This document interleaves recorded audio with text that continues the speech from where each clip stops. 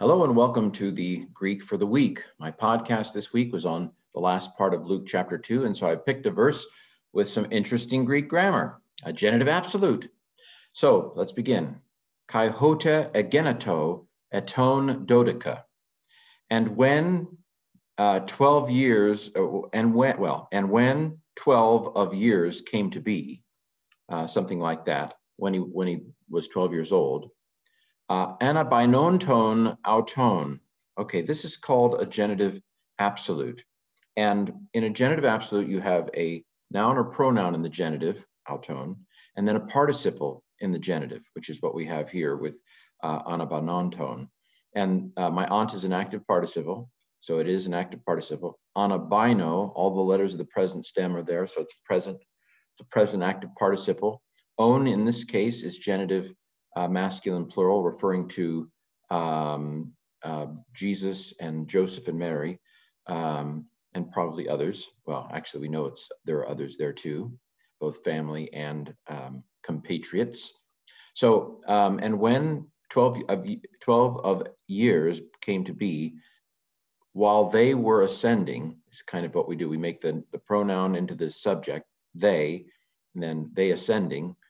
And then we could say while they were ascending, as they were ascending, something like that. It's hard to bring this straight into English. I might also add that ageneto, we've seen this before. It's the story verb, and it came to pass kind of thing. And it came to pass when 12 years of age came to pass, something like that. Gen tells me it's aorist. There's the augment to confirm it. To is third person singular. To would normally be a middle or passive ending. Amen ueto, but this word is deponent. Gin oh my, it's deponent, which means that it looks middle or passive, but you translate it actively. You can't make became passive anyway. So this is aorist, deponent, indicative, because of the short vowel before the ending. Aorist, deponent, indicative, third singular from gin oh my. And when 12 of years came to be, while they were ascending according to the custom of the feast. So they've gone down for Passover. Notice that ethos relates to custom. Anyway, ethics was originally thought to have something to do with the customs of a people. I talked very briefly about that in the podcast. So according to the custom of the feast and teleosanton, katato ethos tes or tes kai teleosanton. Okay, so teleosanton, my aunt is an active participle, so we have the aunt telling me it's an active participle. Sigma alpha in this case tells me it's an aorist active participle. On is still genitive masculine plural.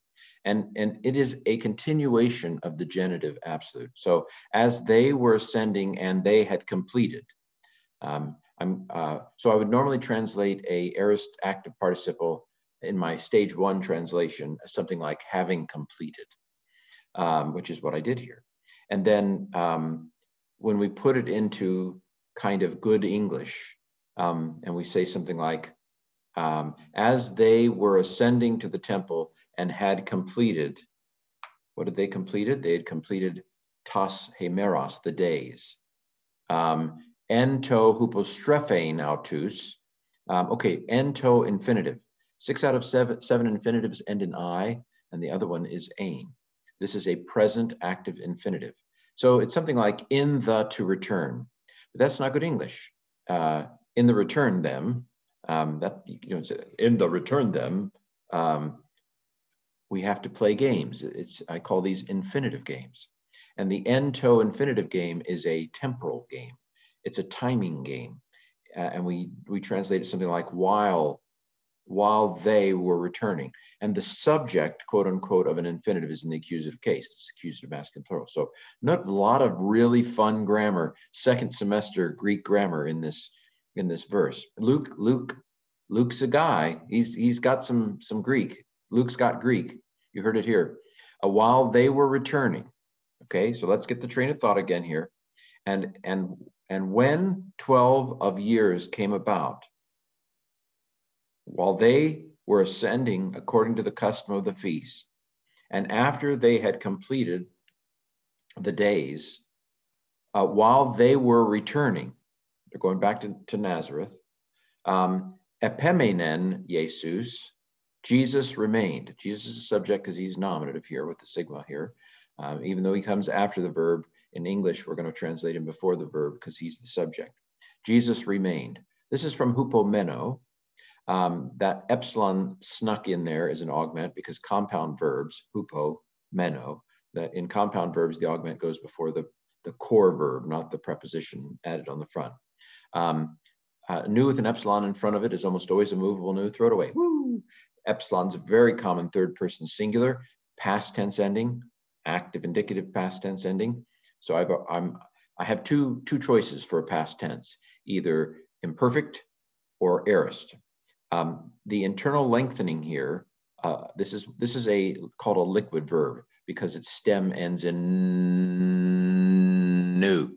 A liquid verb is a consonant that will go on as long as you have breath. So those are liquid consonants. So liquid verbs they have in their contract some special stuff. Their contract says, I don't do sigmas. And also, in the aorist tense, they do this internal lengthening.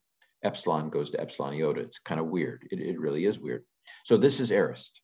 It is aorist active indicative third singular from hupomeno. Jesus remained. Okay, while they were returning, Jesus remained. That is, hopais, Jesus the boy, remained in Jerusalem. He remained in Jerusalem. Kai uk egnosan hoi gones autu. And the parents of him did not know it. They didn't know it. Okay, so egnosan is the sigma alpha, has me thinking aorist. Augment confirms it. This nu is a third person plural. It's a real ending. It's not a movable nu because it's not a nu with an epsilon in front of it. It's a nu with an alpha in front of it. It's real. It's the real hair. It's not a wig. It's not a toupee. So this is a third person plural ending, egnosan. Actually, I don't think the sigma, actually, I think I just may have flubbed there. I think the san is the ending.